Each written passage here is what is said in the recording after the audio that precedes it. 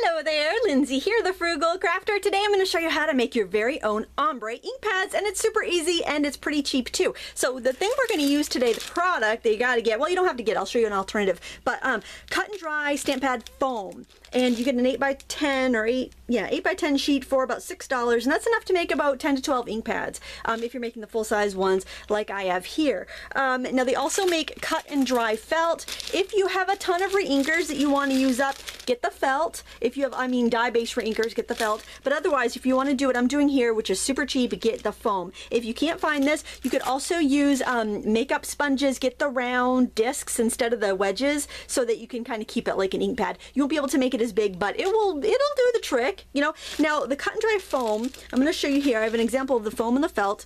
I've got about an 1.5 by 4 inch piece.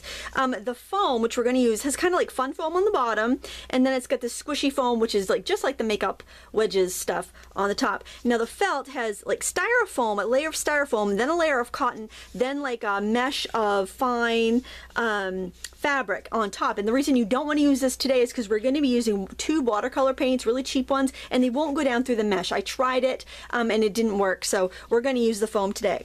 So what you're also going to need is like a Tupperware container or something to put your ink pads in when you're done.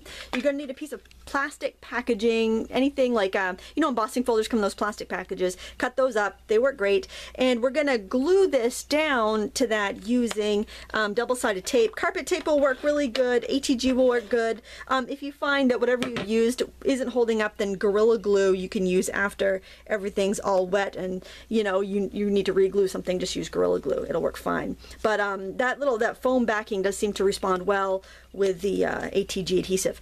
Now we're going to use a little duct tape or whatever tape you have, washi tape, doesn't matter, to make some little handles, because we want this ink pad to be able to be lifted up so you can use it to ink any size stamp. So actually if you want to make it smaller, you totally could, but I think this would be really nice for background, so you do kind of want a bigger stamp for that. So I tore off about a 3-inch piece and I'm folding some of it over so I have a little tab, and I'm sticking that down on the back of my plastic packaging so I have a little tab to lift it out of my Tupperware with, or whatever I decide to, you know, any recycled clamshell packaging. Like I've got a CD box here, but that's not what I'm gonna use permanently, because I want to make sure I can seal it up to keep it keep the ink wet.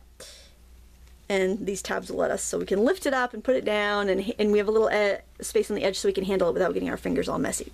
So what we're going to use for the ink is watercolor paint, and it works best if you do like a kind of a what do I want to say, like a secondary color here. So I'm going to use orange, and then I'm going to use red on one side and yellow on the other. So here where I did pink, what I had to do was I did like the rose watercolor, and then I put white and I kind of worked them together. This I wanted green, so I did green, then I did some Prussian blue and then some lemon yellow and worked them together.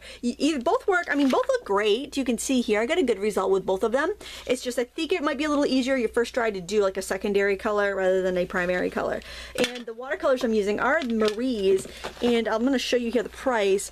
$4.99 for the set of 18 colors. So you know, a really good bargain, works really good for this, and honestly I think the ink's going to be better than anything you buy as far as a re-inker, but they're not exactly up to snuff as far as what I want to use to watercolor with, so works great for me to do this. It's just a basic student grade paint. So I'm going to go in with my orange in the middle. And you need quite a bit, so be generous with it. That's why we're using cheap paints. It's going to go through a lot. Try not to worry about that. And but once you have a nice inked up pad, it's going to last you a long time. Now you can do the same thing to rejuvenate an ink pad that you don't have the inkers for too. I've done that with gouache, which is a more opaque watercolor, so you can use gouache. You can also use student grade watercolor, which tends to be more opaque because of the fillers that are used. So sorry I'm talking a mile a minute here. I'm just excited. I'm excited to share this, and I don't want the tutorial to take like an hour and a half. Okay, so what I'm going to do is just kind of go into that middle color, and I'm trying to just kind of work it into the surface of the foam. So I'm kind of smushing it, and that foam is going to absorb it. Okay, so we really want it to sink in. We don't want to have globs of paint on the top. We want it to sink in, and we want our colors to kind of blend naturally where they meet. And this will not travel too badly, so it'll work. It shouldn't all turn one color. And that's something you have to also worry about with the dye ink, is that the colors want to migrate a little easier. And so having a pigment paint, watercolor paint, it's not gonna, you know, if it does dry it out, you could just give it a spritz of water and you're gonna be golden, so you don't have to worry. Don't do this with acrylic paints, because if it dries, it's gonna harden in the pad and then you will have wasted that pad. And it's not that expensive, you know, $6 for a big sheet of it, but still, I mean, if you took the time to make a bunch of these, you wanna make sure they're gonna last for you. Okay, and I just kind of work it and try to get it to blend. I might add a little bit more in there if I feel like I don't have enough on there. You could use this to rejuvenate any of the ink pads you have that have a spongy surface like this. Now, if you can get a re-inker for them, that might be a better idea, but if you can't, or you don't want to, or you just want to kind of wing it, then this totally will work. Alright, so now I'm going to do a test stamp, because I want to know if I have it wet enough. I might need more pigment ink. I might need more water. It looks like it's pretty good. I've actually probably over inked that a little bit, but let's see. Oh, perfect! It's perfect!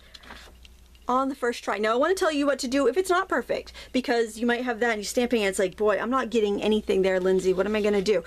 So if it's not perfect, what you can do is you can spray some fresh water on it. Make sure it's clean water, or water with a little bit of rubbing alcohol in it, just so that you know you don't have any bacteria or anything that's going to mold on your paint. Give it a spritz, try it. If it still seems too dry, put more paint on there. You probably just don't have enough paint. But you can see some different examples I did with the pinks and with this. Oh, I want to try that stamp with this ink, because that was the first one I did. So I think I have to let that pad dry out a little bit. It's pretty good, but I definitely was doing a lot of experimenting with different stuff on that one. So let me just try this one. This is Solid Image. It's Technique Junkies stamp. It's a gorgeous stamp, but you know, it is a little more challenging to stamp with because you have so much solid area, and it is new and I haven't washed it. Usually you should wash your stamps when you first get them, just to make sure there's no residue on them. So we're gonna try that and see if that's juicy enough. I'm on a curved block too, so I have to make sure I ink up the bottom of that well. So let's see how that works here. Oops, don't have enough space on here. And rocking it away from myself. Hey, that's pretty cool. I like that. You get a really nice grunge effect there. Maybe I'll do a little more yellow in there so I have a little more contrast there on the bottom, but that's how you do it. Make your own DIY ombre ink pads. And so for storage, what I would do here is, well, I would think I would take a Tupperware container because I want a little deeper of a container, but I just put it in here. Like I could put a couple in here, and then I would just use my tabs to lift it up out of there so I didn't get my fingers all inky every time I want to use it. And like I just have these setting in here for now, but they'll probably all go in together in a big, like, you know when you go to the Chinese restaurant and you get, sometimes they give you like plastic rectangle containers, those will be perfect for storing these. That's probably what I'll use. But I hope you give it a try. If you have any questions, let me know in the comments below. Please give me a thumbs up and share this with all your friends. And of course, watch more videos, learn more cool stuff, and more ways to save your money. Thank you so much for watching. And until next time, happy crafting.